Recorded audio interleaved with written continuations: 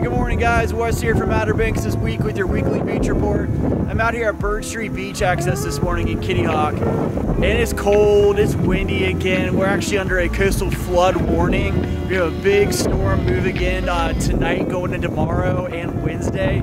It's gonna bring a lot more wind, a lot of rain.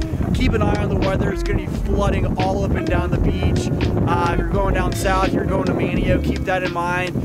So just keep an eye on that and be aware. It's about 42 degrees right now. Highs today are gonna hit 46. Most of the week's gonna be actually getting warmer. You're gonna see temperatures in the upper 50s to 60 towards the end of the week, but there's gonna be a lot of scattered wind and rain after today. So be on the lookout for that. A lot of great stuff to do inside this week though. With the North Carolina Aquarium over in Manio has behind the scenes shark feeding tours as well as regular behind the scenes tours. And with Martin Luther King Day being on Monday, they have half off admission on Monday, so make sure you check that out.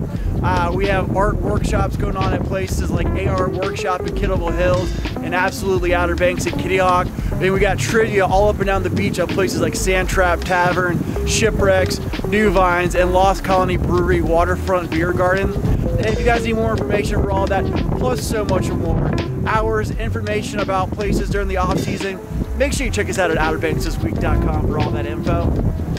And have yourself a great day.